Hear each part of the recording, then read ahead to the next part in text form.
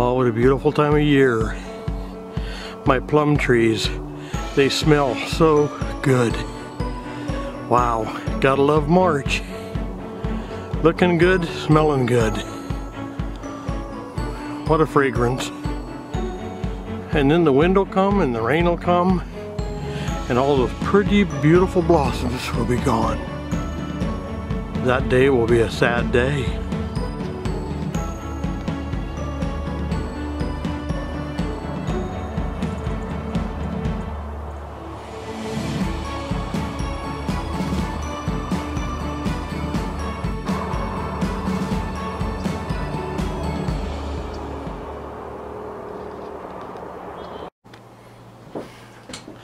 Well, howdy folks. Welcome back to the cabin. Thought I might want to touch base with you guys. It is the last day of March, March 31st.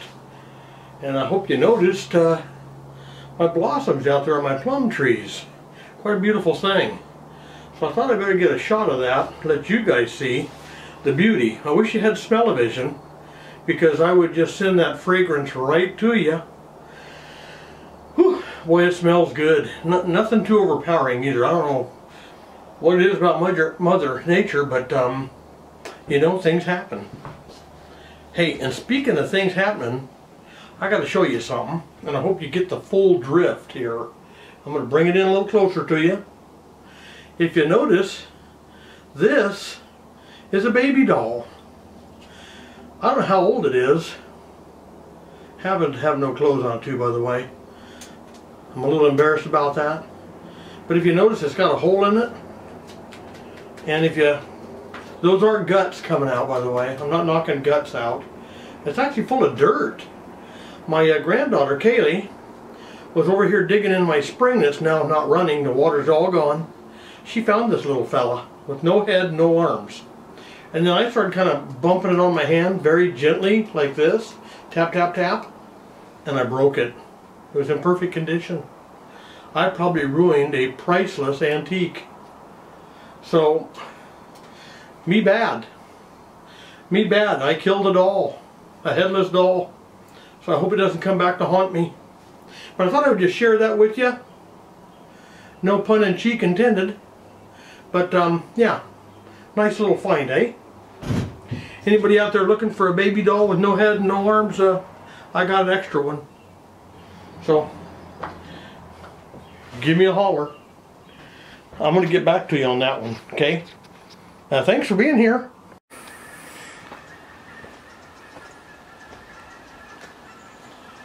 Well, good morning, guys. Today we're going to start a fire. It's going to start with a boom. At least I hope it does. Let's just say I put some chemicals on there to make the fire accelerate. So I got a piece of paper. I don't want to get too close to this because if I'm this close, it'll get me. Don't try this at home. Leave this to professionals. Not sure I am, but I've done this many a time in my life. So I'm going to step out of the way. I'm going to light this puppy and let's just see what happens. Yeah, let's do it. Still too close. Here we go. Let's try this. Just listen for the boom. If my lighter will start. Oh boy. You picked a fine time to leave me, loose wheel. Yeah. Okay, that was a fail right off the bat.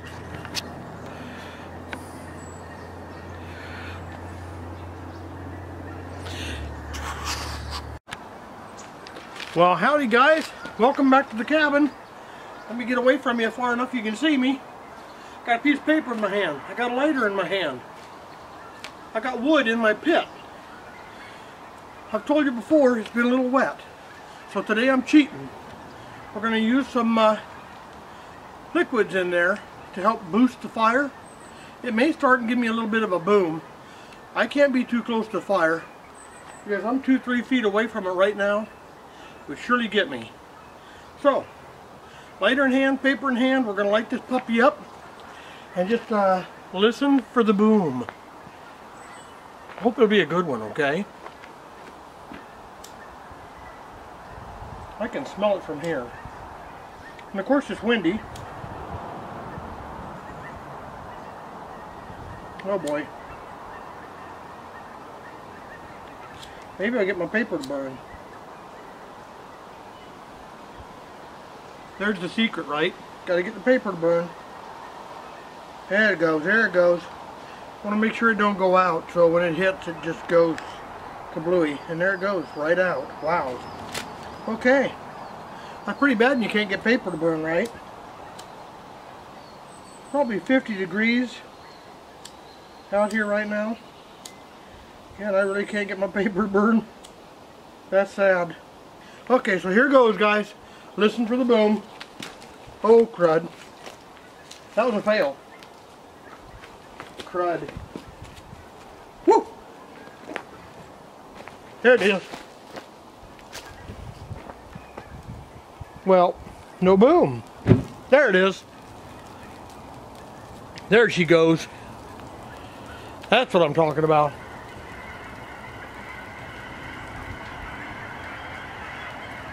Okay, now more wood.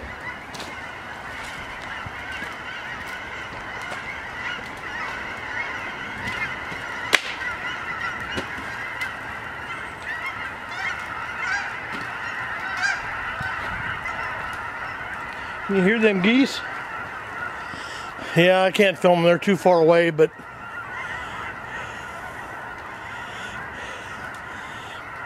Easter Sunday, and late in the year for the geese to be here, but you know what? Sometimes that just happens around here. How you like that fire, huh? It's like instant. Put some chemicals on there to help give it the wood a boost to dry it out and get it burning. I'm not saying that's the way you should do it. It's just the way, one way I do it. But I gotta tell you, it can be dangerous. It can be very dangerous, so I don't recommend you doing that all the time, or if you're near a building or near trees and you got a big old 4-foot flame, you could readily catch something on fire pretty quickly. So be careful when you're using chemicals. I have 2 fire extinguishers in the cabin right now. One for the stove and one for outside. I probably need to put one out here at my kitchen, just in case someday I do something really stupid and fail. Don't want to do that, but it could. Just saying. Been known to happen.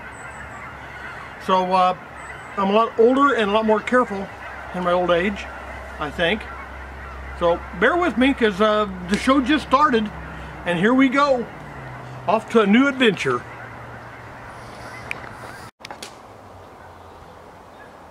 Okay, look at here, folks. I got some of my collection out. Look what I've been doing for the last year. Yeah, maybe I've been building a cabin. That's right, I have. But I've been collecting pots and pans. See? Stews, beans, chilies. Let's cook. Hi, geese. Hi, guys. Boy, they're like 30 feet above me right here. Hi, guys. My neighbor over here has a lowland farm, and they get water down on the bottom. The geese are over there all the time. They like it over there. Ex-old cornfield, whatever's left, they get. But like I was saying, pots and pans. I got lots of pots and pans. I got a mixing bowl. Paula Deen. Who heard of her, right? Paula Deen. I got a few others. Pie pan, another big pot. Believe it or not, most of this stuff comes from the Goodwill. However, I do get into an antique store once in a while. This here, Goodwill item. You know what that is? That's an aluminum Dutch oven. And I think it's made by, I don't know. There's no name. But it's old. I think it was like $5. I was like, you know what? Aluminum Dutch oven with a lid. Cheap. Love it. One of my holy grails, and I just found this just recently. This is a Griswold. These are expensive ovens to get. This one had no lid, and I think they wanted $35 for it. And when we walked in the store, they had 20% off of that. And I told my wife, I said, "Gotta have it." She goes, okay. So here it is. One Griswold, my only Holy Grail Dutch oven. I'm tickled. And I don't know if you guys know anything about Dutch ovens or not. I don't know a lot or much. Only that people say they're the best. One reason why I think is because they're thin. These are super thin cast. The Lodges and all the other brands, Wagner's and the BSRs, the Birmingham Stove and Range, they're thicker. They're heavier, a lot heavier. And these, I mean, it's nothing. It's almost as light as a pail. You get right down to it, and it's cast iron, people, cast iron. So, gotta love that. So today, I decided, you know what, I'm gonna just show off some of my other stuff.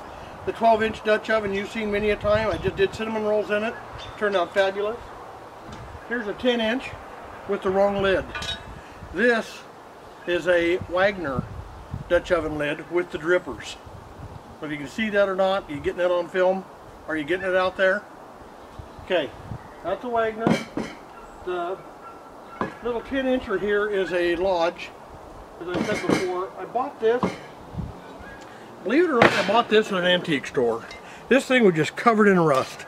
It was pathetic. The guy had 40 bucks on it. Well, I'd seen it there off and on for 6 months. I kept thinking, you know, for 40 bucks, again, no lid, I go, to me it's not worth that. Especially as rusty as it was. It's in excellent condition. It looks like it's never been used, actually. And I personally have never used it either. At least not yet. So, that being said, I walked in about a week before they were going to close the place down.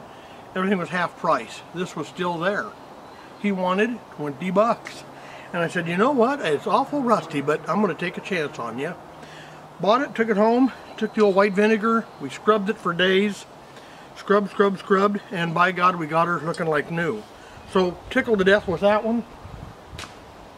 That'll be a nice addition to my unit.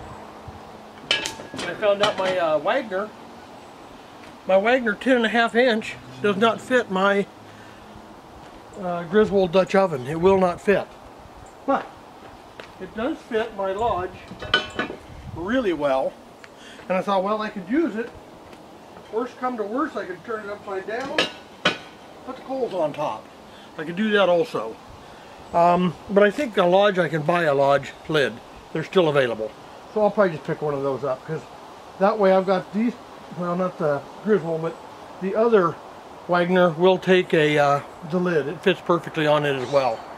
So that lid fits 2 ovens. I think I still have 2 or 3 more Dutch ovens. 1 with legs, 2 without legs. So that gives me 7 right now. Not counting the aluminum, which is number 8. The wife asked me the other day, she goes, how many Dutch ovens do you need? I said, I don't know. I said, I'm just going to keep buying them, because if the price is right, I'm buying them. Now, whether I use them or not, I don't know. Hopefully someday. I think you've all seen my Aloha dairy. That's from Aloha, Oregon. Someone had a dairy out there many moons ago. Gone now. All it is out there now is houses. No more dairies. So I got this old puppy. Coffee pot. Voila. This is a campfire coffee pot. No innards. So cowboy coffee, here we come. This one, look at there, got the innards in that puppy. So you can make coffee in your cabin or out in the fire. Take the innards out. Here's my big cowboy coffee pot. It does not have innards. I don't plan on using it for that. It's just going to be cowboy coffee only. And I have large groups, got coffee. Here's my little bitty. If I want 1 cup of coffee, just 1 cup, just for me. Look at that, it's got the innards. I got that at the Goodwill for about $3, I think. It is stainless steel. I would not want to put it on the fire, because this wood would catch on fire and burn. And it would probably melt this plastic top. Wouldn't that be horrible? So we don't want to do that. It says on it, and this is a joke, this is funny, 3 cups if you fill it to there. Are you serious, people? Who drinks that little bitty tiny amount of coffee? This to me is maybe a 1 cup. 1. Not 3. Maybe it came from China and they're not aware how much coffee we drink. Oh, I don't even want to look. It'd just make me mad if it said China on the bottom. Then I have to scratch it off and tell them it's from Ecuador or something. Colombia. Wait, it is kind of heavy. Maybe there's something in there. Huh? Nah, I'm not gonna look. Don't spoil the surprise. But it's a cute little coffee pot, I gotta admit. So anyway, there is part of my collection. The Oregon Cabin Time collection. It's a good starter set. My wife says, when you moving out? I said, I don't know. I guess as soon as you kick me out. And I really never know when that day's coming. So, I'm prepared. Zombie apocalypse? Maybe. Maybe.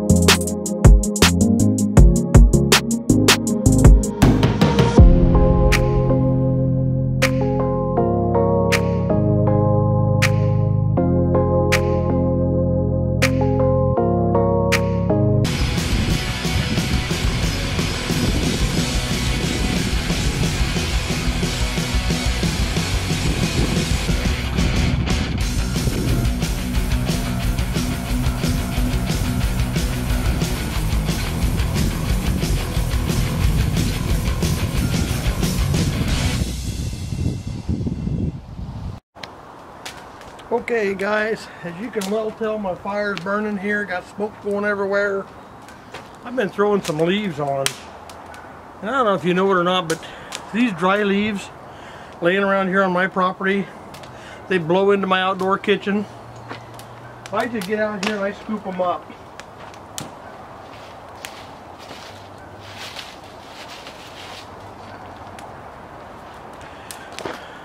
These guys right here, they blow into my outdoor kitchen over here. They're dry. They've been sitting all winter under cover. They burn. Yeah, they might smoke a little bit. They're not like a wet leaf, but a dry leaf actually has a lot of punch. Makes a lot of heat. And if your wood's a little damp, it will actually help accelerate that damp wood.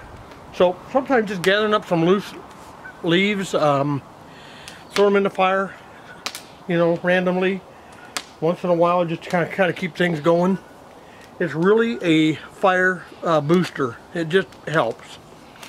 Around here, I got this big giant oak tree, and right next door to him is his friend, the other giant oak tree. And boy, I tell you what, do they dump a lot of leaves on the ground for me. But I have no board here. He's kind of wet too, but with the fire burning underneath there, should accumulate enough heat to get this board going. It'll dry out and it'll burn good. So my other wood, also damp. There's a place near here where they do tree cutting and they make piles of wood. Piles. And you bring your chainsaw and you hack up what you want. A lot of times what I do is I'll go in there just driving by. I'll glean some of the smaller stuff that I can pack off. I'll show you a piece. And this is typically what I get. Right there. That's probably 2-3 foot long. I can chainsaw it in half. My fire pit's big enough if I wanted to, and I'm going to have a fire for hours. I'd throw that in. This thing would burn 3-4 hours probably. Nice chunk of wood. It's still a little damp, but it's not bad. And you know what? Free is a very good price. So consider that. Consider that when you get free wood, eh? You take what you get. Now whatever that is, I really don't know. I don't know what kind of wood that is, but it burns because it's wood. That is all that matters to me.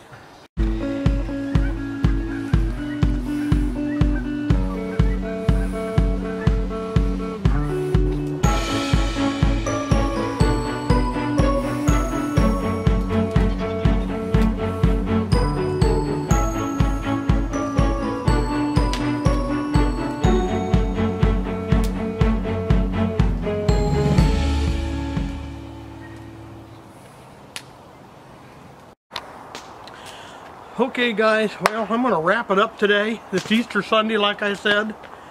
It's getting on about noon. I've been up here since probably 10, fiddle dinking around.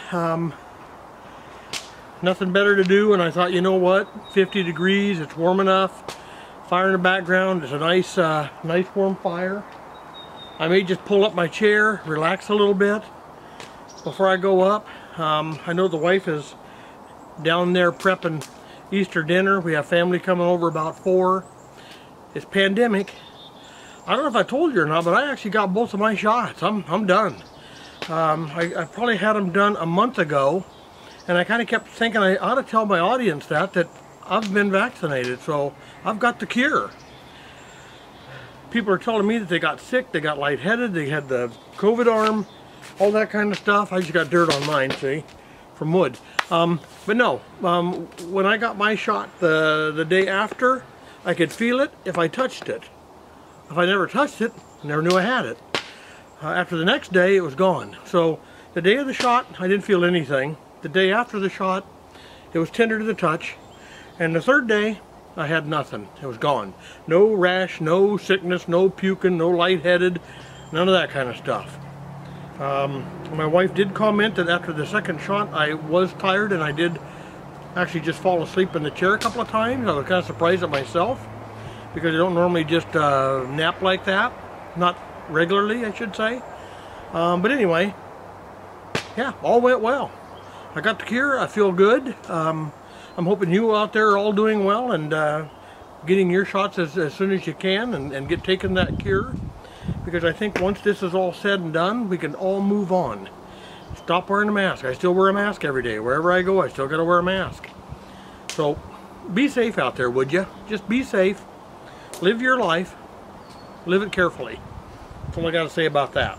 So, adios, and happy Easter. We'll see you on the next video, guys. Oh, remember, like, share, and if you would please, subscribe. I need more of you people. Okay? Adios.